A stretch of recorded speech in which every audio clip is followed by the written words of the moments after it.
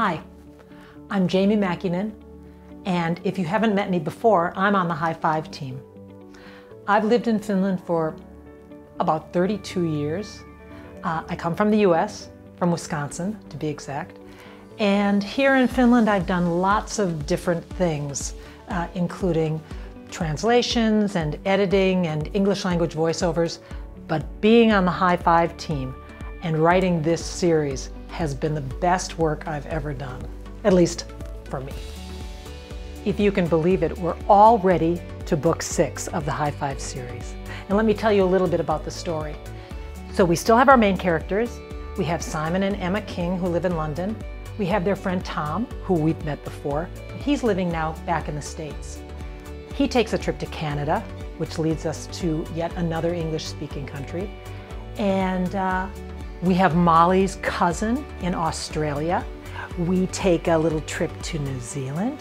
We spend some time virtually and in person in Asia, and we end up in Africa.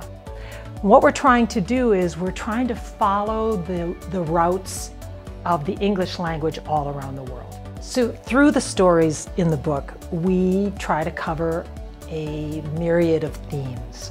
Some of them are character strengths, professions, recycling, technology, languages, countries, nationalities, and just generally how to make the world a better place. In the stories of the book, we see how our characters are connected to people all over the world, sometimes in really unexpected ways, whether it's families moving, or relatives taking vacations, or even the internet.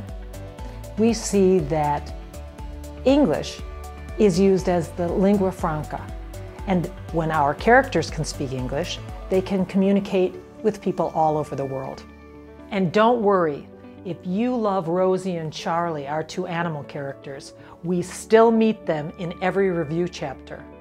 I hope that you and your students enjoy the High Five series as much as I have.